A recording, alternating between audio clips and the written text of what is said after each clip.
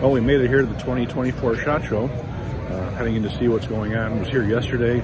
Got to look around a little bit. This place is huge. You walk about 6 miles a day. So we're just starting to look over at the Caesar's Palace area, which is where a lot of the major companies are going to be. So far, I've just been looking around. I haven't really seen a lot of new stuff yet, but there's definitely a few guns of interest.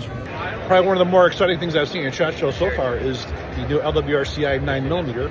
And we have Scott here from LWRCI who's going to give us a little bit of a rundown of the new gun. Hi, this is Scott with LWRC. This is the new IC9. It falls in the IC family. It's got the same controls as our other ICs. So your safety, bolt catch, bolt release, mag catch, mag release. We're ambidextrous in the same location as our other IC line. It takes Glock magazines. It's ring delayed blowback. There's 3 variations at the moment. There's an 8.5-inch SBR, an 8.5-inch pistol, and a 16-inch carbine. This is new for this year, and we'll be shipping in the next couple weeks. Thank you very much. Yes, sir. SHOT Show 2024 Primary Weapon Systems.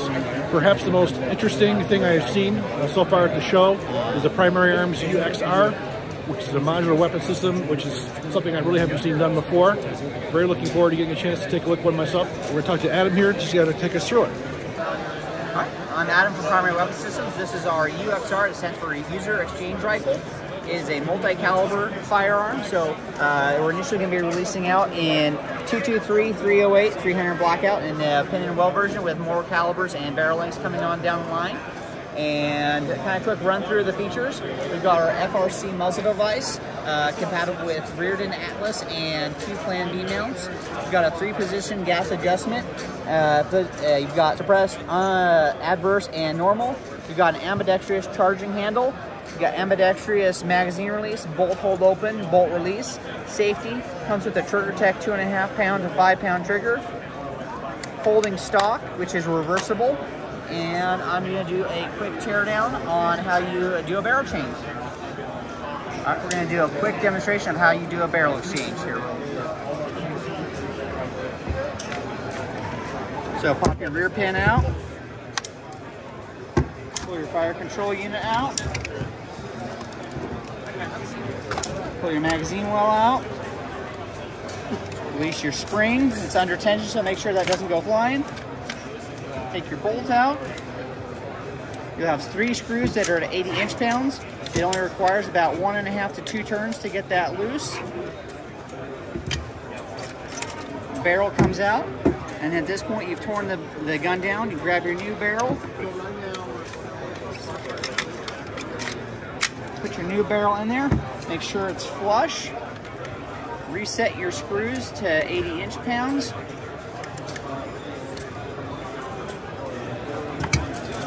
You're going to take your bolt, you're going to push this pin out, it's going to release your firing pin and spring. You pull your cam pin out, pull your bolt out, put your new bolt in, replace everything back together.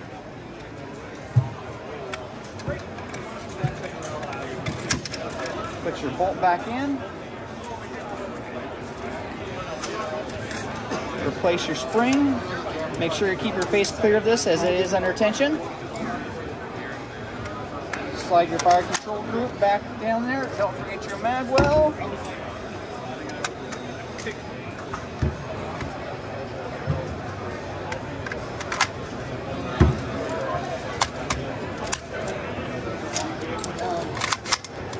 And you've converted over from one caliber to another. We're here with Jeff Spalding over at Caracal, USA, introducing his new 9mm pistol. We're going to have him give us a little demonstration on what he's got. That's right. So this is the Caracal CMP9. This is the 9-inch version. We also have the Caracal CMP9K, which is the 6-inch version. What you're looking at is a 9mm advanced blowback, PCC, if you will. It's originally designed as a submachine gun. We've then re-engineered the lower receiver completely. It's not just a modified lower, it's a completely different lower to be a semi-automatic 9mm pistol, as seen here by the brace. The way that we actually ship this to our customers currently is in this configuration here. Both the CMP9 and the CMP9K will be shipping just as it sits with no buttstock or brace, but it does have the ability with the 1913 rail for any attachment you'd like to put. This is the 9-inch version with the Magpul M-Lock handguard on the 3, 6, and 9 for the mag pull slots, a interlocked 1913 rail on the 12 o'clock position. The pistol is fully ambidextrous, both left and right, for mag release, bolt catch, fire selector controls, as well as charging handles. It does run the HK MP5 magazines, or any variant of the HK MP5 magazine. And the MSRP for the US market on this pistol is $1,525. We're here at the Colt booth of 2024, still making history. Well, they're still in history. 1911s, cowboy guns, revolvers, not too much new in the area of modern military and law enforcement, but they do have a new Python that is blue, which is looking quite nice. SHOT Show 2024, we're at ZASTAVA with Mr. Ranko from Serbia, and he's going to give us the rundown of the newest products from ZASTAVA. As you guys know, from my channel, I've done several videos on ZASTAVA and some lately, and I'm very interested to see what he's got new. So first I want to thank you for coming to our booth at SHOT Show 2024. We are always glad to have people who contribute to AK community, and definitely you are one of them. Thank you very much. I just want to let your viewers know that they're getting really correct information from your channel. I also want to let them know what's new, what's coming up this year, recent releases. So what we have here is an M77 chamber in 308. This model was released a couple years ago at the SHOT Show. We already sold hundreds of them, but what we have now is a DMR package. That means we modified the existing model and we added some accessories. We'll start from the top. What standard M77 did not include is a flash hider. And then we're going to include a scope mount and a scope. This is just for the show. We are still working with the vendors to find the best solution. We also want to resemble the ZRAC scope that was the original scope used on M76. Also modify stock to allow the installation of cheek riser. And we are looking to release this in coming months. We don't have an exact date. People are asking about the price point. We don't have that, but I can tell you it's going to be a lot cheaper, a lot a better price than an M91 DMR that we have. That's chambered in 762x54R.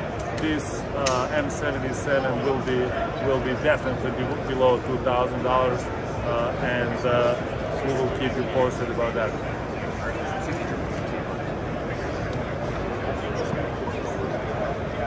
Here is ZASTAVA M70 underfolder. We announced it at the last SHOT Show last year, and we were able to bring it in before end of the year. There were some issues with the export permit, export ban from Serbia. We overcame that, and it's already shipped all over the country.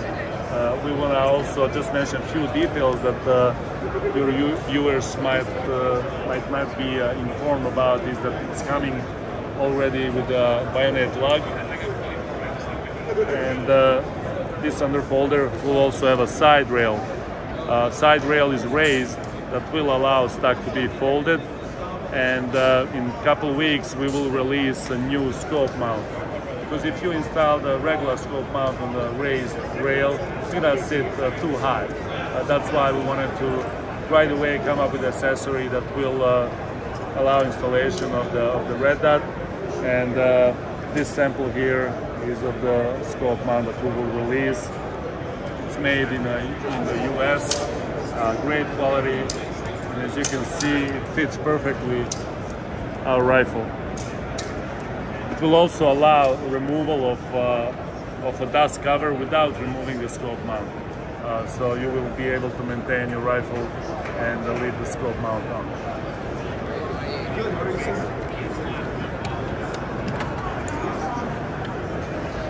And this is well-known ZPAP M70. Why we have this furniture, this anniversary furniture. Factory celebrated recently 170 years in business. And we are very, very proud to represent this brand in the United States. But at this SHOT Show, we want to announce that from today, every ZPAP M70 from now on will come with a bayonet-like machine.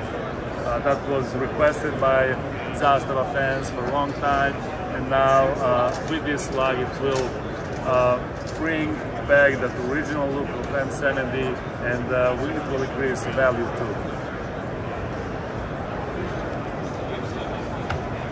So we can go here to the front. Excuse me, gentlemen.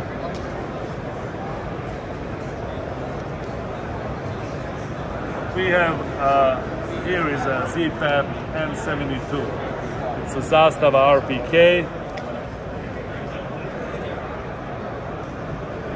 As you probably know, ZASTAVA M70 receivers are already built as RPK. It's a 1.5mm receiver, both Shronion, and then ZPAP M72 rifle has the longer barrel, heavier with the cooling fins, and bipod.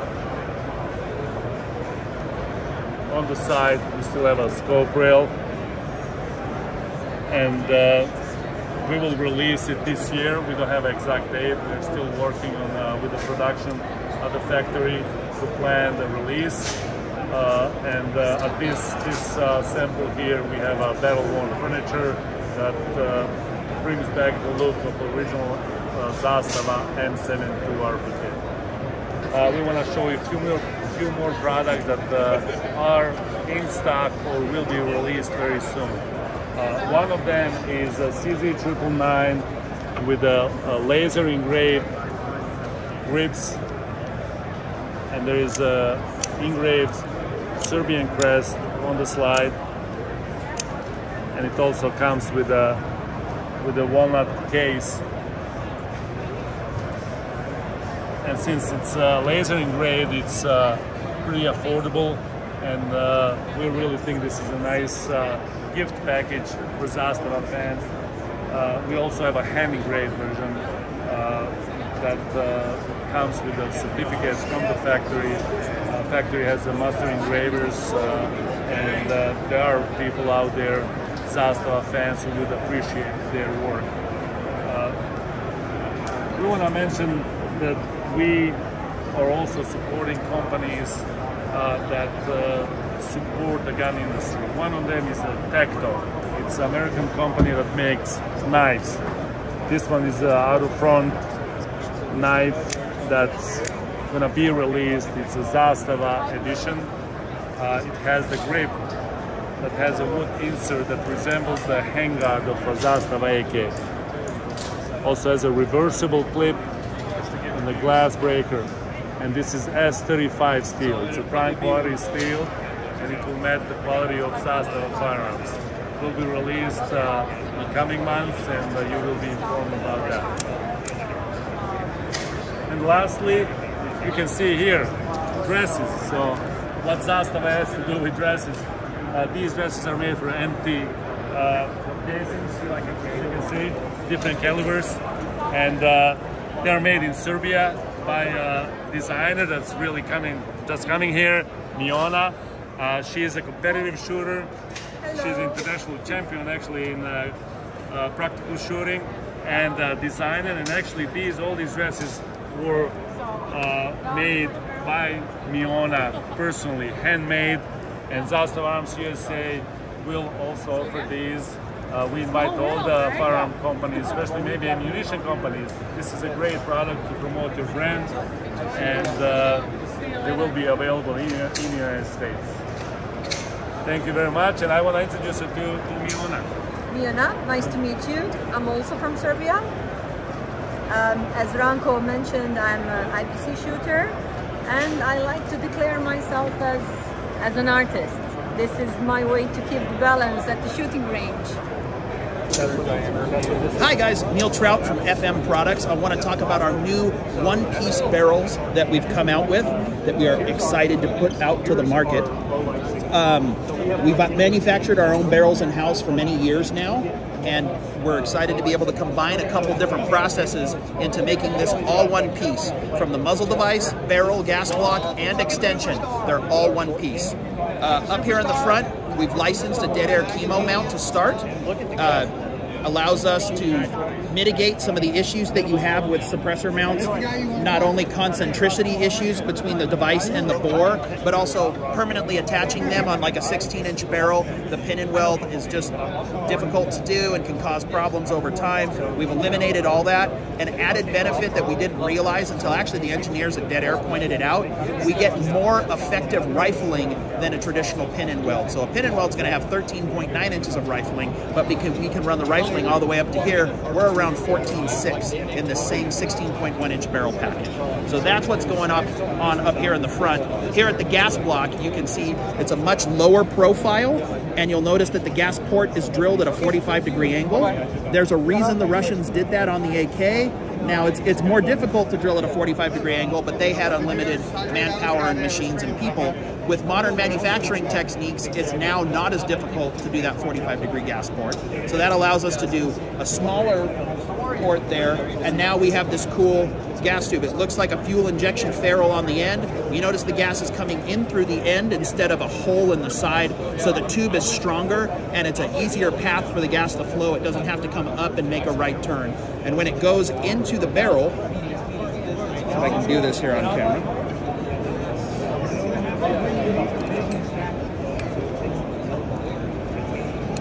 there we go. And then we spin it down into location. Once it's in the upper receiver here, it actually can't pull out because it would have to come up at an angle. Now we still put 2 pins on here to keep it in place, but it's really secured there by how this goes together at that 45-degree angle.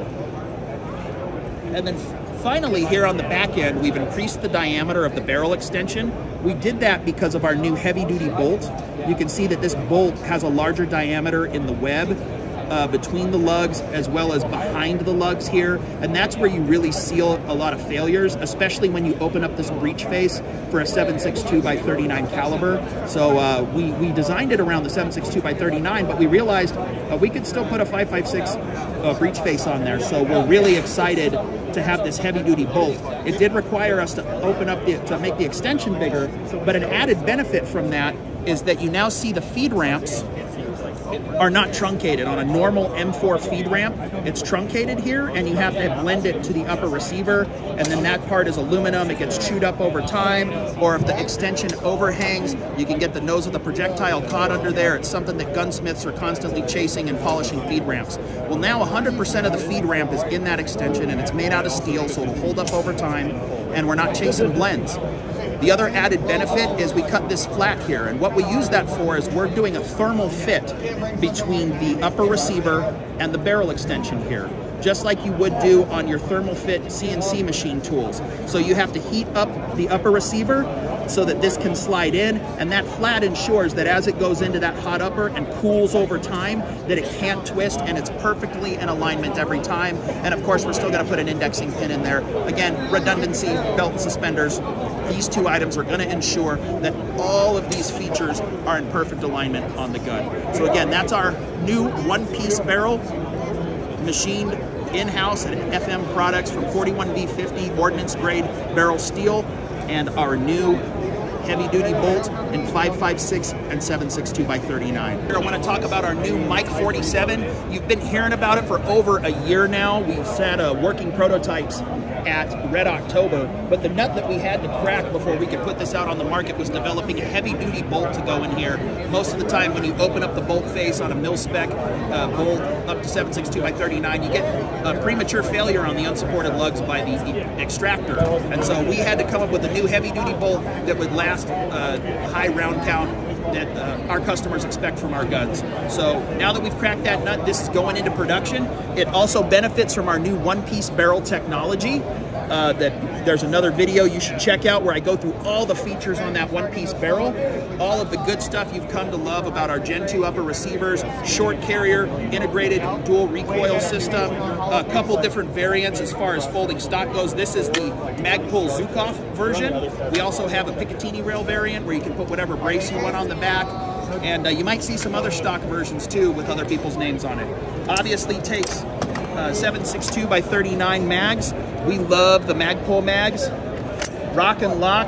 And if you notice, there's a super tight lockup between the magazine and the receivers. We're doing something special in the upper receiver I might not want to talk about until the patent's finalized, but it gets a super tight lockup so that if you grab on this or rest against the magazine, you're not going to influence the carrier on the inside. And if I didn't mention it, my favorite part, slap mod charging handle for everybody who is an MP5 fan. Obviously no bolt catch on the Rock and Lock style magazine. So this allows you to clear, to lock back or to clear a Type 3 malfunction that you might have. And then obviously you're still got your AR fire control back here. So all of your awesome aftermarket triggers will be compatible with this, aftermarket safeties, aftermarket grips. Lots of real estate up here to mount all your optics, lights, and accessories, Magpul compatible handguard. So like I said, it does everything an AK does, but just a little bit better as far as those ergonomics go. So should be coming Q1 2024. Mike 47, Foxtrot Mike Products. Thank you so much.